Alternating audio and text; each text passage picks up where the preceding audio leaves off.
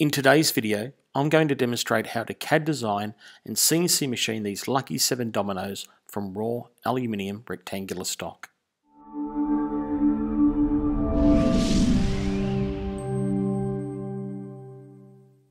Hey guys, welcome back to the Design, Creativity and Technology channel. My name's Aaron. In today's video, I'm going to show you the processes that I went through to from my CAD design to my camming this model and to CNC machining it. Now, the model I'm demonstrating today, guys, is my Lucky 7 domino. It's a nice, simple little item that you can put on your keychain and take with you everywhere you go. Now, to demonstrate this, guys, I'll just turn the sketches off for a second. You can see the model here. I'm going to roll back my timeline all the way back here, just so you get an idea of how I did this today. And I'm going to come up here, and when I go to my first one, I need to turn all my sketches on for you to see this. So quite simply, I drew a rectangle, okay, on the ground plane. You notice here I'm in Z up. I always design in Z up. And in my basic rectangle, I put in 4 fillets on each corner.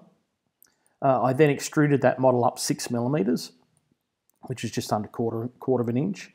The next thing on the top plane there, on the top face, I drew this geometry here. It's roughly a slot with 3 millimeters wide with 3 millimeter radius circles on the end. I extrude cut that down into the model, and then I applied a fillet feature, which gave me those nice round curved faces.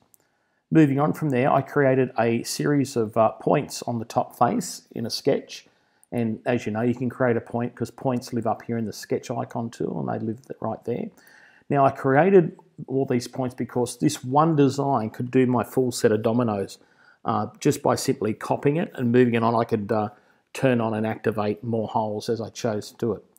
Next thing, guys, was I put a hole up the top in one of those points because that's where my keychain loop's going to go.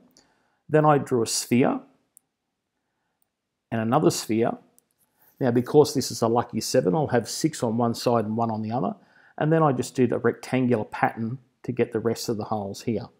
Now, as you know, dominoes go up to 6, and I put on 9 points because I wanted to utilize those other points when you're doing numbers like 3s and 5s and etc. Like I said, guys, these were suppressed. These were 2 chamfers that I put top bottom, and I decided not to go with that in CAM and just do a tool path using a chamfer offset. In my machine today, guys, you can see I did a rectangular array here in line, and that was when I did this allowed me to put these in the dual vise setup. And if I just generate the toolpath, you can see that here.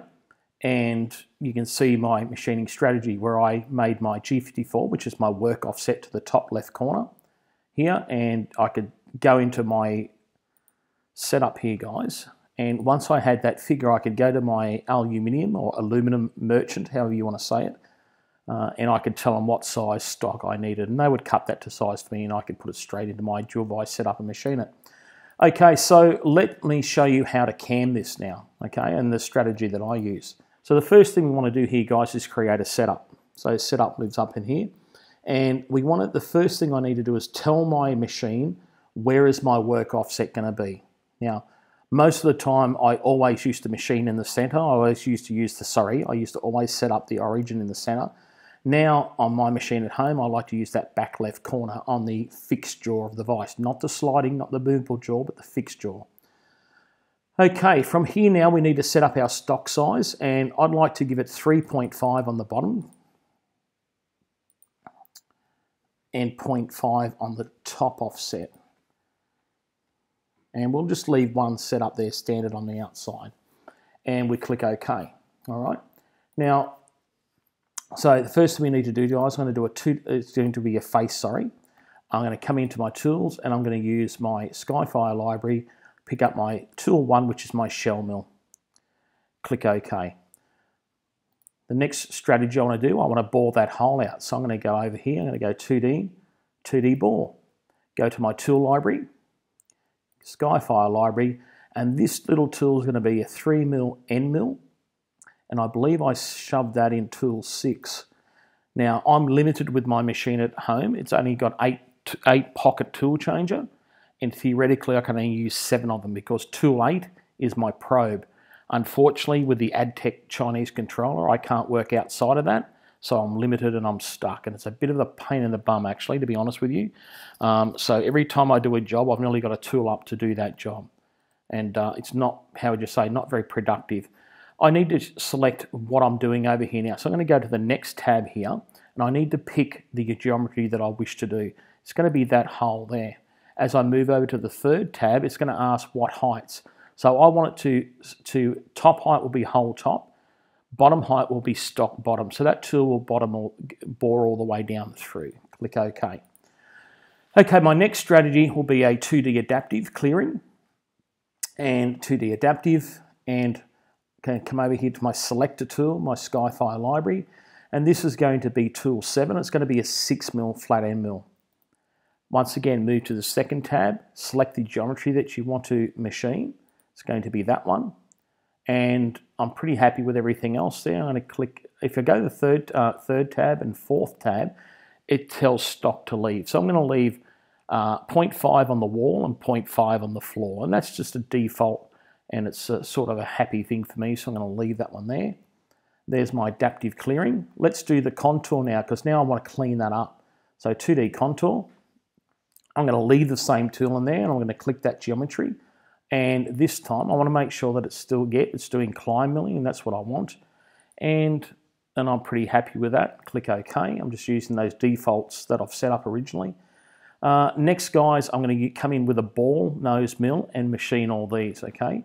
So this will be a 3D machining strategy. So 3D, scallop, pick up my tool, Skyfire, 3mm ball, click OK, pick those geometry.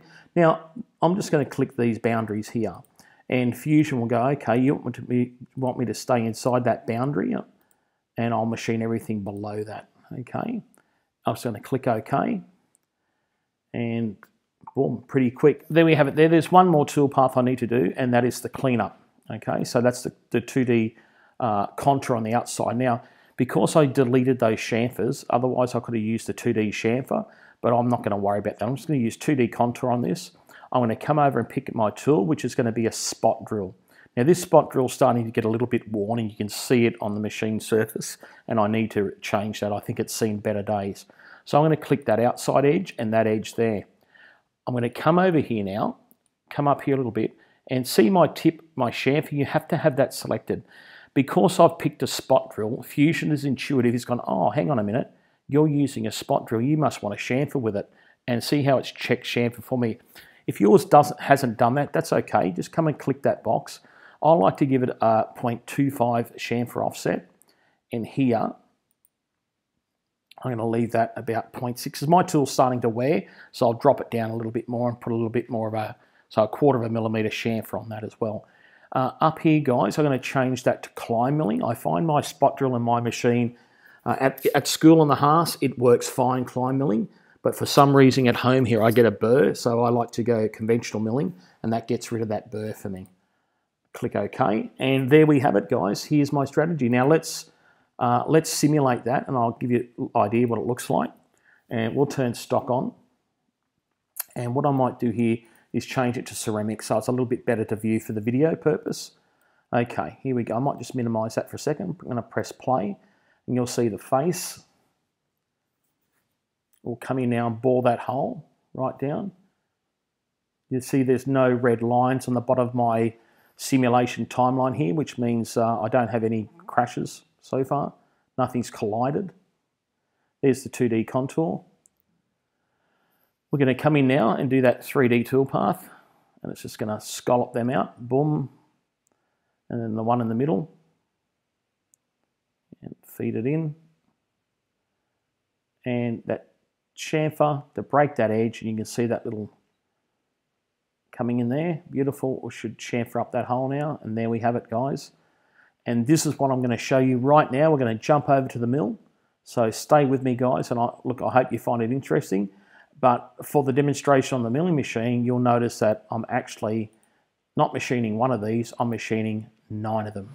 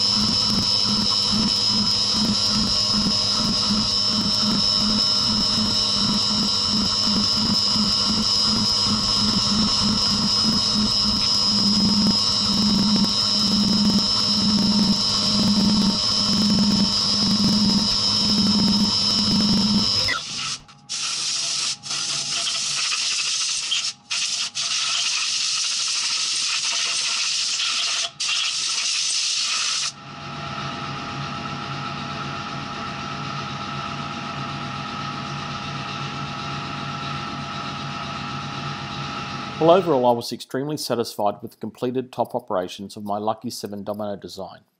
In next week's video, I'll show you how to fixture the part in a custom designed set of soft jaws and complete operation too. Now remember last year when I visited Autodesk offices in San Francisco? I actually sent a custom machine set of dominoes over for the Autodesk staff to play with. However, I also made a set for my neighbour's children and they just loved them. Until next time guys, keep spinning those bits and ripping chips.